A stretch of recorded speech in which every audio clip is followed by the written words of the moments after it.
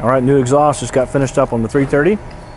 About to go for the first test drive, see how it feels. We haven't done the tuning yet, but we've got the header, new exhaust, and cold air all matched up. Let's go for a ride.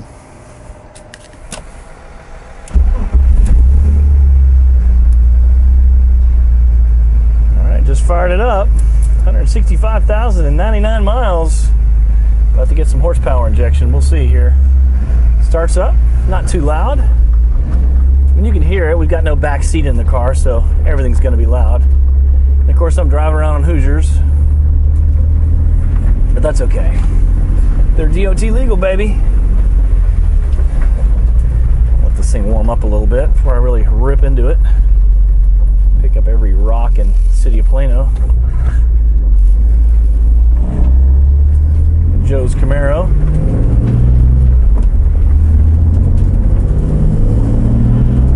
Definitely got an exhaust note you can hear.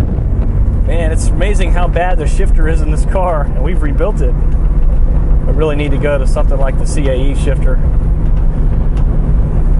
because it's just sloppy. The new clutch and pressure plate and flywheel from Clutch Masters, definitely much more responsive than the big heavy factory flywheel. It dropped about 10, 11 pounds out of the entire flywheel and pressure plate clutch. And the engine's almost at the temp. They've been running it back at the shop. Whoa. Yeah, I'll go up here to our little test route.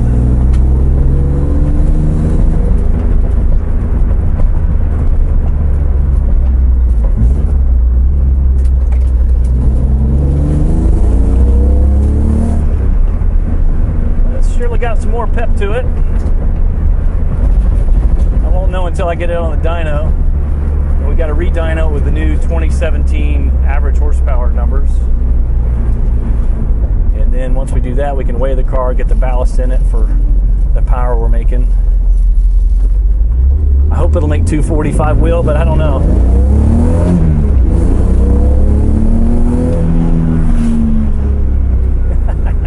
Definitely got some rasps to it.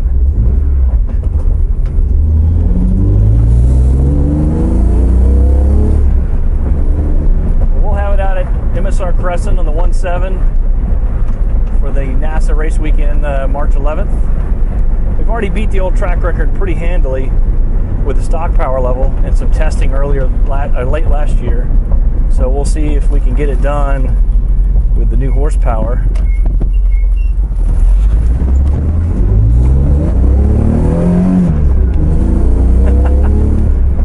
Up the inside tire. Couldn't do that before on the Hoosiers, so definitely got some more power. And I like it. Definitely got an exhaust note.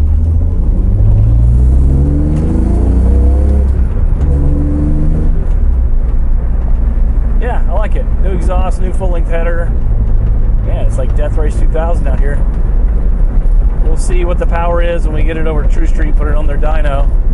And then we'll use BMW Editor to get it custom tuned and make all the check engine lights and things like that go away, because I'm sure they're going to trigger here any minute. They haven't triggered yet, somehow. But it's going to need a different tune. We've changed enough in the engine to make a difference. And the cold air and the exhaust and header. We definitely need to see where it's at.